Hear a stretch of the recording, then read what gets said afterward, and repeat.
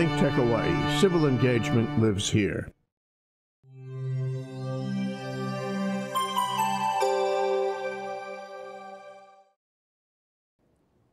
Hello, welcome to Out of the Comfort Zone. I'm your host, RB Kelly, and you're watching OC16 Television with ThinkTech Hawaii. Now, usually I open up with a body language tip and a book of the week, but today I'm really excited for our guest, so I'm just going to skip that because you're going to get a lot of tips during this interview. So please help me welcome Sean Knox. Hey, thank you, Sean. Thank you so much for coming. Hey, my pleasure. Thanks for having me. My pleasure. So just for our viewers, can you tell us what exactly do you do? Sure. Hawaii Employment is an employment agency, and so we are out there really working with a wide range of businesses and helping them fulfill their labor needs. That can be anything from individuals sorting through recycling out in Nanakuli through to executives looking for six-figure job opportunities. We do educational staffing. We do staffing at the convention center. And we're throughout the state. We have offices over in Lehui, Kahului, Kona, and we're actually expanding into Hilo now. So we're really excited about that. Wow, you are expanding. That's impressive. Thanks. So it seems like this is a really unique thing to do. How did you get into this line of work? Great question. My wife and I were living in England from 96 to 99, and we were looking for an opportunity to move back to Hawaii. I'm originally from the Big Island, born and raised there in Hawaii. Started off on the Hamakua side and ended up moving to Maui and graduating from high school there, and moved away to the mainland to college and then lived in England and always wanted the opportunity to move home. And in 99 was really kind of the beginning of not too far into the internet age, and did a job search online, found an opportunity in sales and marketing, which involved recruiting and staffing, and really thought there was an opportunity there for me that was more rewarding than my current job. You know, the idea of helping people find work and getting matched to employers. It sounded really enticing, and was fortunate enough to land the opportunity, and have had a blast ever since. Good. Yeah. What an adventure. It was, yeah. So in your opinion, what is it that kind of holds people back? When they're staying in a job, they don't like it, they don't want to be there, what holds them back and keeps them from branching out and searching for another job? Well, I was in that space in 99. I was very comfortable in the career that I had. Wasn't completely satisfied with the opportunity, and was worried that my skills didn't transfer into another industry. You know, I'd been doing that job for 5 years, and was worried that I didn't have a marketable skill set out there in the business community. And so, and I think that translates to a lot of people, that, you know, they may be in an opportunity right now and they're just concerned that, am I going to have to take a large pay cut to move into a different industry? Do I have the skills necessary that another employer might be interested in? And, you know, my advice to someone that's in that position right now is, this is a perfect time to be evaluating that type of have those career contemplations, because the unemployment rate in Hawaii is so low, and employers are looking for individuals that have the fundamental background and work skills that are challenging in a low unemployment market. People who will show up on time, people who are professional, people who are articulate, hardworking. And so if you have that core work ethic, then you're going to be marketable. That makes sense. Yeah. Now, I'm curious, do you usually start when a company contacts you saying, hey, we're looking for someone to fill this position? Or does it usually start when a person comes to you saying, hey, I don't like where I am, this is my dream opportunity, can you find me something like that? What does the process look like? Chicken and the egg. What comes first? So it really is, it has to be a simultaneous effort. Really, every day we are placing classified ads out for the current job opportunities that we are staffing for. But there's also a lot of positions that we know may be coming up. And so we want to be in front of that conversation. We want to have the talent in place so when the client does call and they need an administrative professional to work out of Schofield, that we have the individual in place that can get through the gate. Yeah, exactly. When people call an employment agency, usually it's a fairly 911 situation. They need someone that can start now, yeah, as quickly as possible. So if you don't have that pool of candidate base, then you're going to be missing out on some opportunities. That makes sense. That's Yeah. very interesting. So I'm curious, do you prep your people for their interviews that they're going to have to do in order to land the job? Yeah, there's certain positions where interviews aren't required by the employer, more in the low-skilled labor types of positions where they just need a certain amount of people to come for the day to help move equipment, work at the landfill. Those are positions where they trust the screening process that we've gone through. Yeah, on a more professional level, when we're dealing with those executives that are looking at engineering opportunities or CFO, controller type of positions, yeah, we want to provide them feedback in order for them to succeed and walk through what will be a difficult conversation. And it's not natural for a lot of people to go in and ace an interview.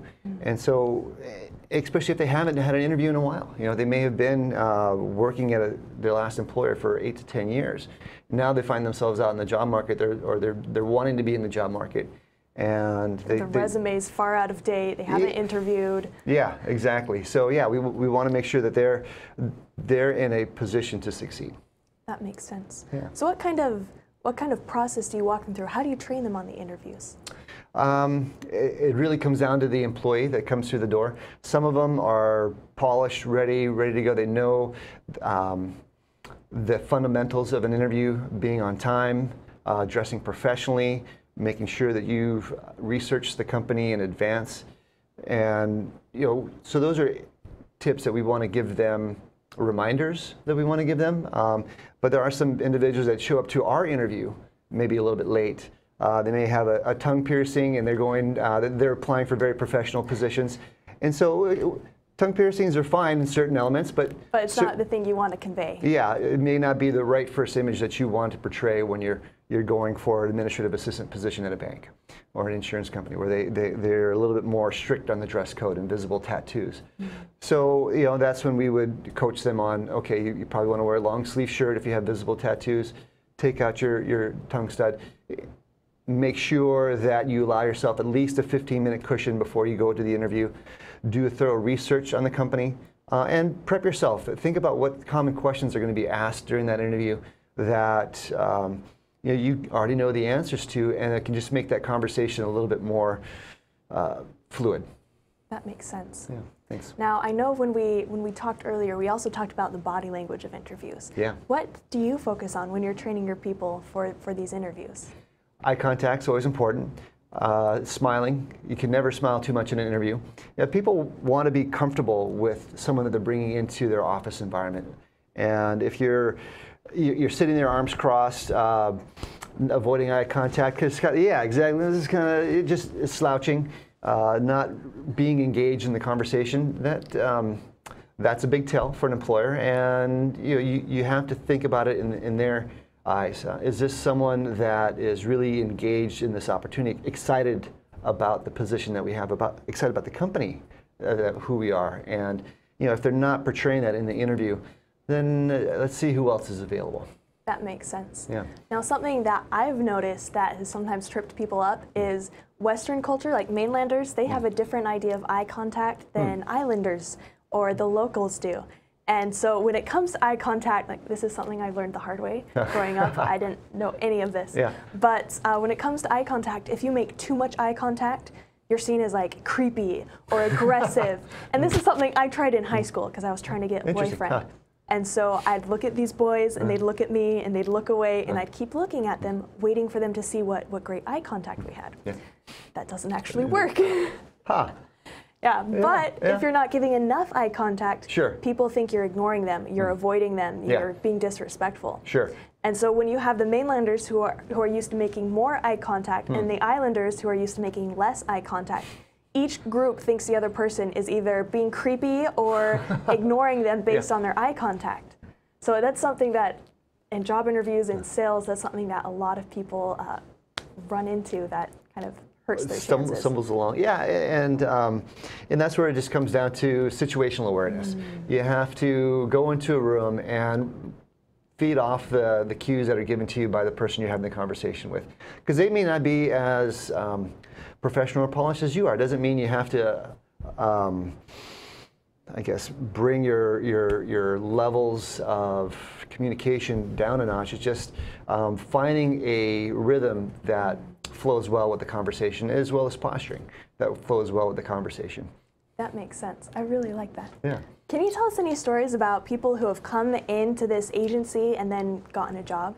Can you tell us about that success? Oh, it happens every day. We're glad to report that we have a really high match ratio. Right now, if you're willing to work and you're ready to work, come to Hawaii Employment and we're going to get you a job. It really comes down to that. What I'm excited about now is we're moving in. We've brought on this professional recruiter that has a strong background in staffing in the military sector and IT positions. And so Vanessa Perez came to us with a strong background in online recruiting and staffing, and we're really going hard into that sector, and we're hoping to provide more opportunities for the military families that come to Hawaii, whether it's a spouse or people transitioning out. We want to be that go-to resource that they're looking for, because we have a lot of job opportunities that really require individuals to have base access, and so when we get those military spouses and they come to us, and they're getting frustrated with maybe some rejection in the local market, we can help be that bridge and provide them the links, the guidance to opportunities here in Hawaii that they may not have known of. That makes sense, because I'm a military wife myself, and I know when great. I came here, it was like, I don't know anyone, I don't have any of the resources, I have no network.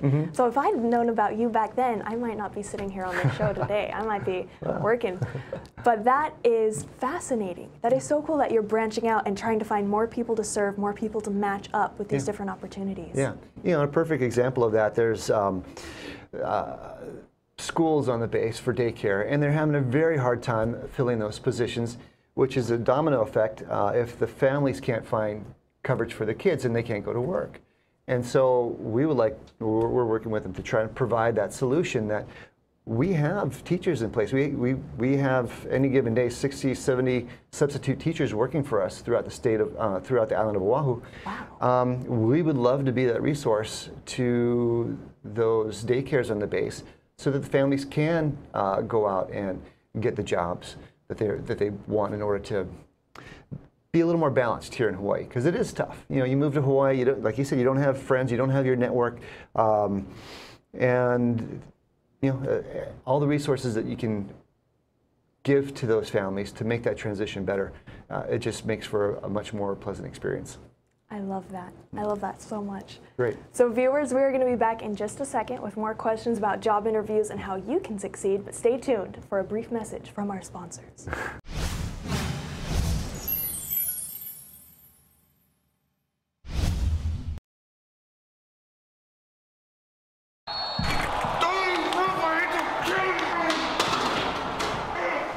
This guy look familiar? He calls himself the Ultra Fan, but that doesn't explain all this. Why? Why? He planned this party, planned the snacks, he even planned to coordinate colored shirts, but he didn't plan to have a good time. Go! Now you wouldn't do this in your own house, so don't do it in your team's house. Know your limits and plan ahead so that everyone can have a good time.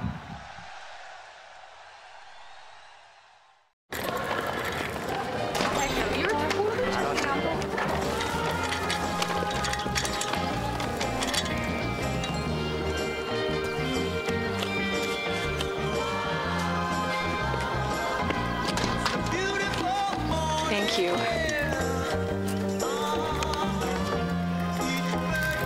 Kindness. Pass it on. A message from the Foundation for a Better Life.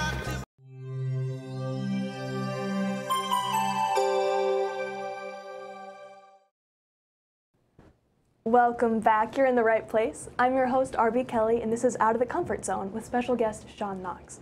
Now, when we left, Sean was telling us about his company and how it helps people, and how if you are just coming to the island, whether you've been here all your life or you're just moving in as a military family, there are so many opportunities that his company can connect you with. Now, Sean, I'm wondering, how has your company grown? I'm sure you didn't start out fully staffed, ready to go. What has the growth process been for you? That's a great question. In 2005, I left my employer at the time to start an agency called Poi Employment. It was literally a mom and pop operation. My wife decided to leave her job as an occupational therapist, and she was our bookkeeper, payroll person. And it was the two of us. We did well, and then the recession hit, and it was a little more challenging in 2008-9. And we found a very strong strategic partner with the Hawaii group. They had accounting services in-house, they had payroll services in-house, and that allowed my wife to leave her role as a bookkeeper and go back into her chosen career as an occupational therapist. And so we were very fortunate at that point to partner with the Hawaii group. And at that point, it was myself and a part-time administrative assistant. And the reason why we're at, now we have 29 staff throughout the state. So that's, growth. yeah, so since 2010, we have really enjoyed some nice growth. And the key to that has really been the people that we've brought on board.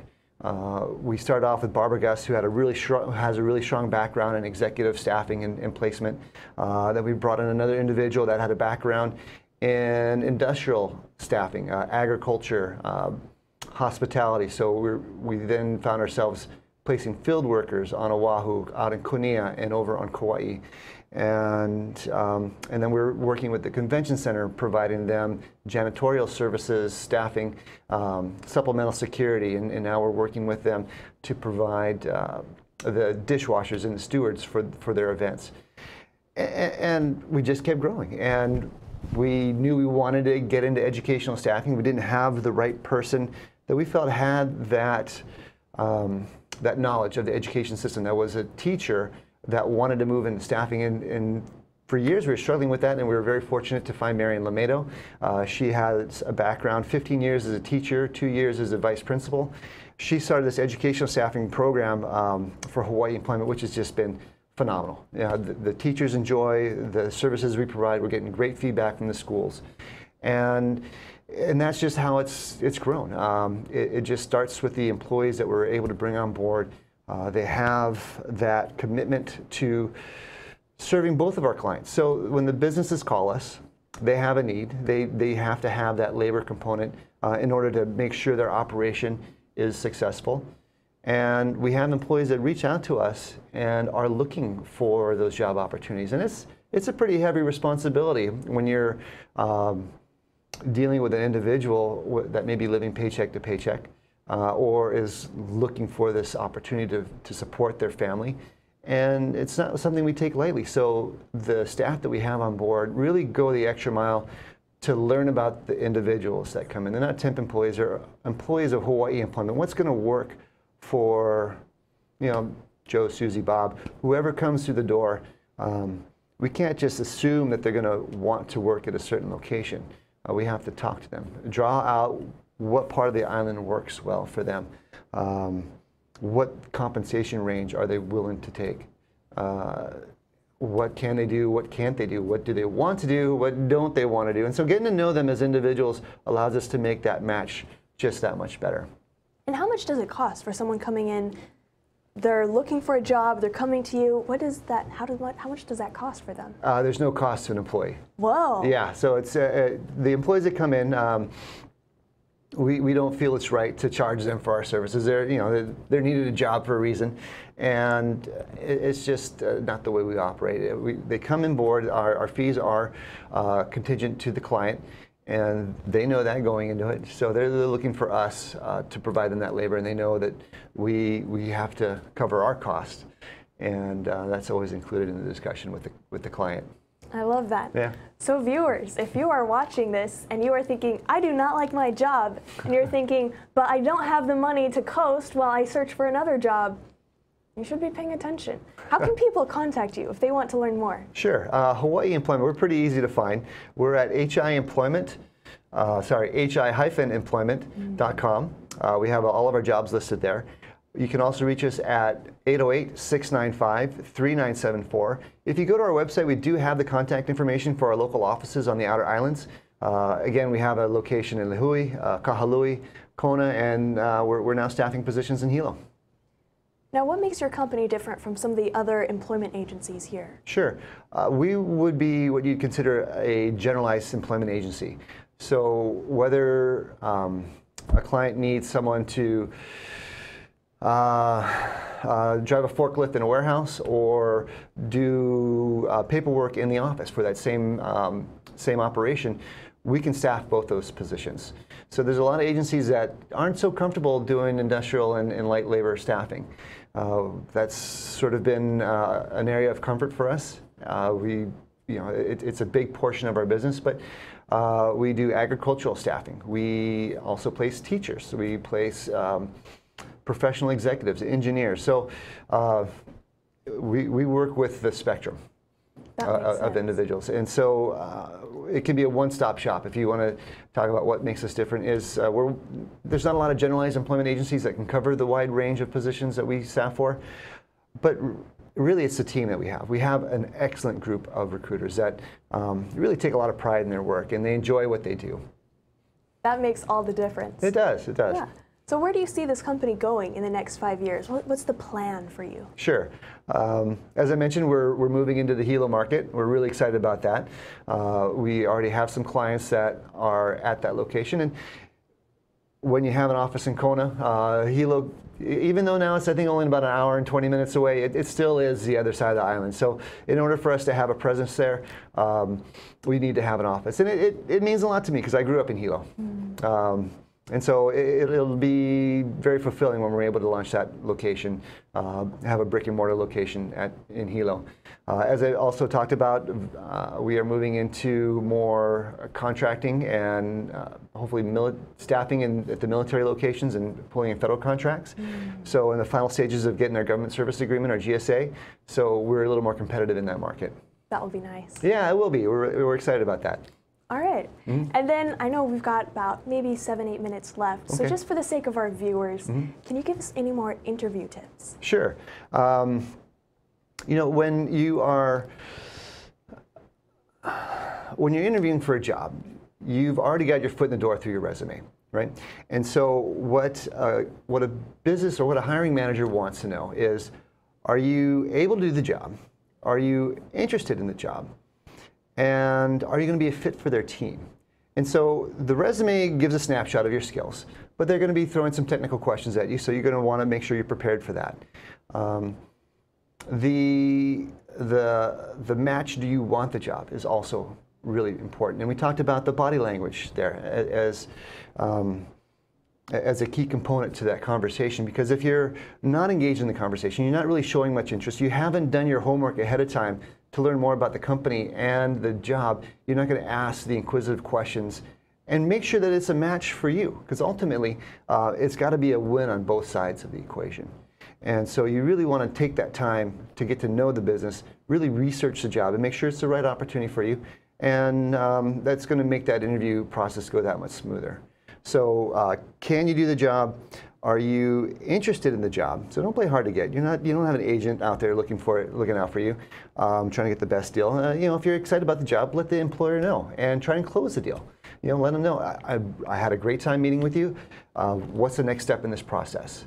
And always follow up with a thank you note. Handwritten is always preferred, but at least by email is really important. You want to make sure, again, that the employer knows that you're engaged and excited about the opportunity. I love this. Yeah. Now, when you were growing up, did you ever make mistakes in not using any of these tips that you've just given us? Oh, all the time. Yeah. So it's one of those things that you kind of learn along the way. I didn't have an interview coach. Coming out of college, yes, I did some kind of career coaching, for lack of a better term. But no, there are times that even internal positions, when I was at a previous company, there's jobs that I thought I was the most qualified for, but I stepped out of the interview realizing I wasn't as prepared as I should have been, and I didn't get the job. So yeah, there's hard lessons along the way, and the key to that is just preparing yourself, just making sure that you do everything you can to make sure that you're better than the other guy that they're interviewing for that job. I love that. Yeah. And it sounds like you have learned from your early mistakes, the ones that we all make when we're interviewing. We all do this. And so you're trying to make it so that people who come to your business, to your foundation, they don't have to make those mistakes. Yeah. They have the best chance of getting the job, full stop. Absolutely. Yeah. I love that. Thanks. Now, we've got just a couple minutes left. Can I share with you a cool study that talks about body language in job interviews? Okay. So this is a cool study. It was done by Science of People, but this study took a bunch of college kids and had them apply for mock job interviews. And the job interviews were only about 20 minutes long, but they filmed the interviews. And then they gave them to a group of evaluators, and they were rated for warmth, competence, and hireability. And then they went back to the videos, and they cut them down till they were just 20 seconds long. So all these candidates had time to do was open the door, walk in, shake hands, and sit down, and then we ended the tape. So now they hadn't even had a chance to say a word. Yeah. And we gave these 20-second films to another group of trained evaluators, and they were rated for warmth, competence, and hireability. And so now we have a 20-minute and a 20-second video for each candidate and 2 sets of ratings. And then we compared the ratings. And it would make sense. A lot of people, especially our viewers, will probably think that, oh, if you have a high 20-second rating, like you walk in really confident, but then you bomb the interview, you'll have a low 20-minute rating. And a lot of them would think that, oh, if you walk in really shy, really nervous, you'll have a low 20-second rating. But then if you blossom and know all the answers, you'll have a high 20-minute rating. But Science of People found that wasn't the case at all. Really? It was actually the way you walked in. If you walked in and you had a high 20-second rating, you had a high 20-minute rating. If you had a low 20-second rating, you had a low 20-minute rating, which suggests that, yes, you absolutely have to be on time. You have to be dressed sharp, and you have to look excited to be there, and you have to look like you know what you're talking about, because that first impression is one of the most important parts of the interview, and that's one of the ways that people judge you the most. Yeah. No, that's fantastic. Great. That's an excellent example. I bet that doesn't surprise you at all. No, it everything doesn't. You've But yeah, you know, I haven't heard about it in that context, but it makes absolute sense. And you're right. You never get a second chance to make that first impression. It's an old saying, but it really rings true, especially when you're applying for a job. I love it. Thank you so much for coming, Sean. Oh, you're welcome. I'm really pleased to have you here. Thank you. And I hope we get a chance to talk again. I'd love to have you back. Great, thank you. All right, so viewers, you've heard it from us, the expert, and me about job interviews. So if you are hating your job, if you know someone who needs a new job, if you are struggling to pay the bills, looking for a second job, whatever it is, you don't have to be unhappy where you are. There are steps you can take to branch out and get closer to fulfilling your dreams. So if you are needing help, if you are wanting to find another job, please reach out, look up the Hawaii Employment Foundation, and get in there today to start making your dreams come true. And yes, it'll force you to get out of the comfort zone, but it will be worth it. Thank you, everyone, and I'll see you next week.